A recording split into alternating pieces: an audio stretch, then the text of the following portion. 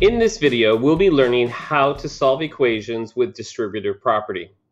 In this example, we notice that there are parentheses inside the equation, and therefore, anytime that we see a number before the parentheses, it means to distribute.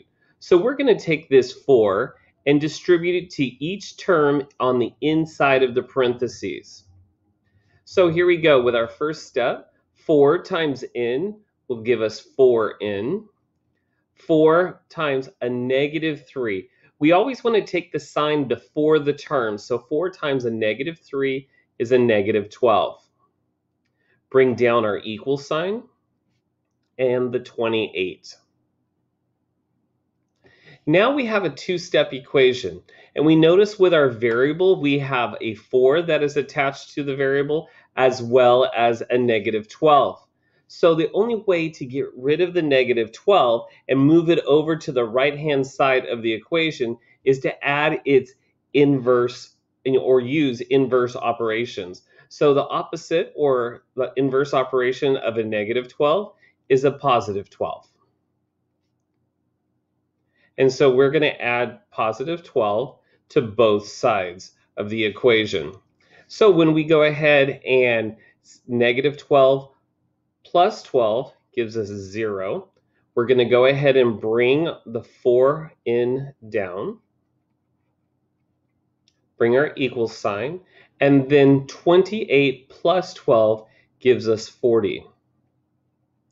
One little hint when you are solving an equation, try to keep your equal signs in line with each other. It helps you be better organized and less confused. Now this n is still not isolated and it's not by itself. The 4 is attached to the n. How is it attached? Well, if you said multiplication, you are right. So the inverse of multiplication is division. So we're going to divide both sides by 4. Now 4 divided by 4 gives us 1. So we have 1 n left. We'll bring down our equal sign. And 40 divided by 4 is 10. Therefore, the answer to this, or the solution, is n equals 10. Now let's go ahead and check our work. It's always good to check your work when you are solving so you know that you have the correct answer. So we're going to rewrite the problem, and wherever we see a variable, we're going to leave a little parentheses so we can insert the number 10. So we have 4 open parentheses. We replace the variable with parentheses. Minus 3 equals 28. Let's plug in the 10.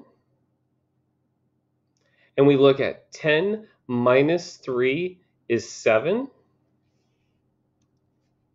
So now we have 4 times 7 equals 28.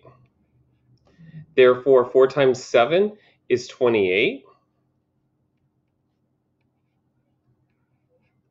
And we are correct.